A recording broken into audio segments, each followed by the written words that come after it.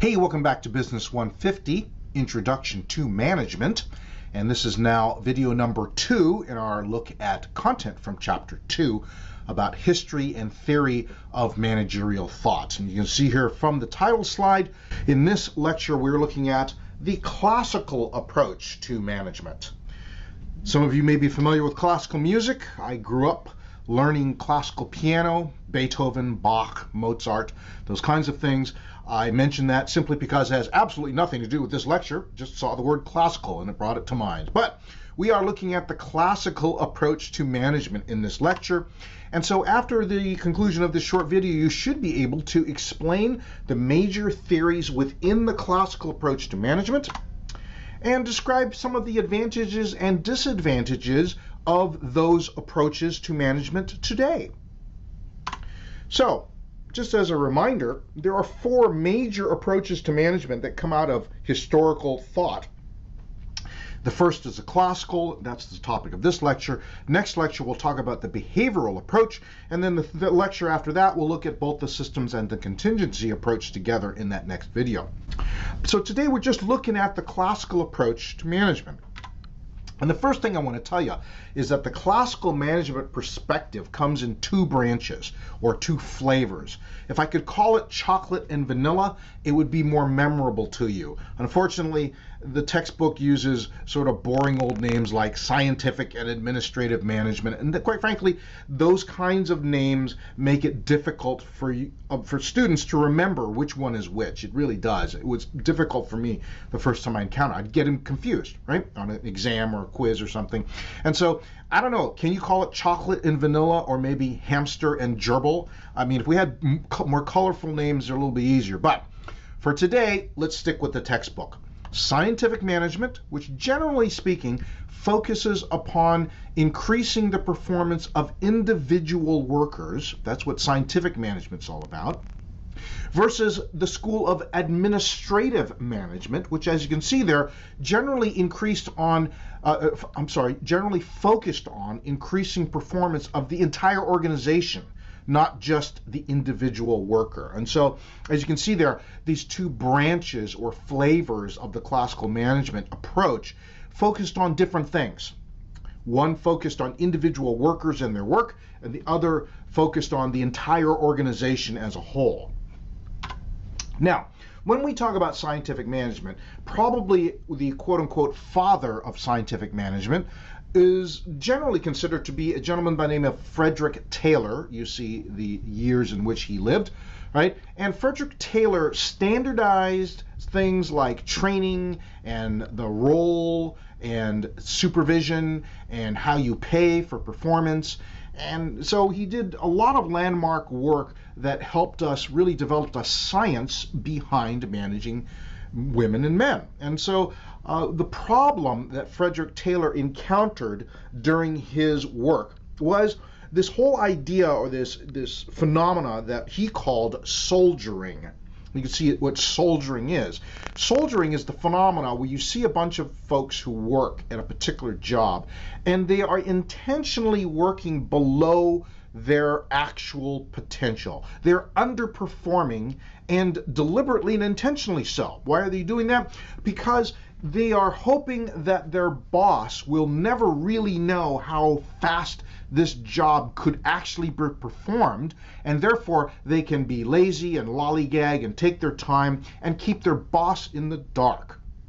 Now, before we go any further on this slide, some of you listening to this lecture are currently working or have been recently working, and you know exactly what I'm talking about because you used to have that dude or that dudette on your job that was never really putting in a full day's worth of work, right? You know that person I'm talking about, the person that you really had a hard time with because they would always show up late and leave early, and they would only really do hard work when they thought the boss was watching them. As soon as the boss was gone or not watching them, they'd be off back on their phone, social media, Facebook, Snapchat, selfie, TikTok, whatever it was they were doing, right? And they only got back to work when they thought that the boss was watching. That is exactly what we're talking about here. soldiering, intentionally working below their potential, underperforming in production. And so what Frederick Taylor did to try to address this issue, that he saw all the way back in his day, right, back in the late 1800s, early 1900s, was he said, okay, wait a minute, let's try to apply some scientific principles. Let's study the work itself. And rather than have every man on the job perform the job how they think it should be done, let's standardize exactly what the steps are to perform this particular job. And therefore, if we study it and we decide there are 13 steps to doing this job, then we make sure we train people to do those 13 steps, and that we're not going to have them do 14 or 18 or 17 or 12. They got to follow the 13. And so you can see there, number one, develop a science for each element of the job to replace the old rule of thumb methods. Number two, scientifically select employees and then train them to do the job as described in step one. Number three, supervise employees to make sure they are following the prescribed methods for performing their jobs. Hey, Jim, why are you taking 17 steps to do this? We already trained you. It's 13 steps. Get back on the program. Do it the 13 steps. You'll get more production done. And number four, continue to plan the work, but use workers to get the work done. And so you can see here that he brought in things like applying standardized training, instruction cards, incentive piecework pay systems. And we look at this today and we may say, well, of course, work has always been this way. And I will tell you, it hasn't. That's the whole point of scientific management. Frederick Taylor, this was the first attempt to introduce these concepts, much of which we now take for granted as just a normal part of how work is done.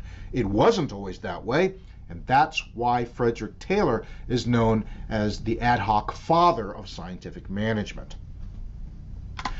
Moving along, remember that there are two branches of the classical approach, the second branch being the administrative management branch, and you see here the names of and the accomplishments of some of these people early on who thought about administrative management and then ended up introducing things like the four managerial functions that we still talk about to this day, or the integration of scientific and administrative principles, or studying efficient organizational structures, or writing about this theory of the acceptance of authority, how it is that employees get to the point they're willing to take the word of their boss to instruct them.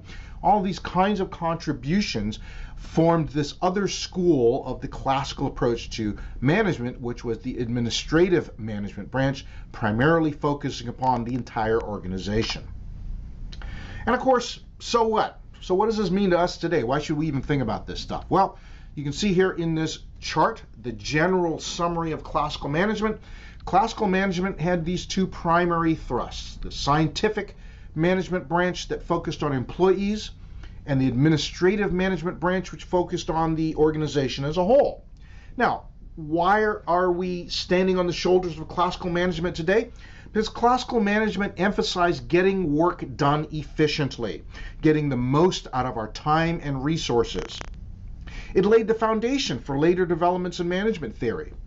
It was the reason why we started looking at management as a valid subject for academic and scientific thought and inquiry. And it identified some very important management processes and functions and skills that we still recognize today. But it's not all that. It's not without its weaknesses. You can see there the last row, limitations of classical management. Classical management is really the most appropriate for very simple, stable organizations that are in business today. And most organizations, quite frankly, nowadays are not stable and simple. Most organizations are changing on a weekly basis in complex environments. You know what I'm talking about. And so there's really only very few types of organizations today that still exist where classical management is the first go-to. Often, classical management would suggest universal procedures that simply aren't appropriate in some settings and would typically focus too narrowly on just getting the work done, getting the work done, getting the work done, therefore ignoring the fact that it's people who are getting the work done. In other words, classical management is sort of notorious for ignoring the human being in the aspect of work, simply seeing employees as a gear, a cog in the work, a tool in the machine, rather than a valuable source of innovation and creativity and effort and performance. So classical management has been helpful for us. It isn't exactly the only principle or even the most contemporary principles that we'll look at, but it did provide a foundation for us to build upon. And therefore, you should be able to explain the major theories within the classical approach to management and describe some of the advantages and disadvantages that classical approach gives to us today. Well, I hope that that has been helpful for you. It is the very first of the four major approaches that we look at. It's contributed a lot, and it's not really the most contemporary approach we use today to manage. That's the classical approach to management. Hope it's helpful. We'll see you in the next video.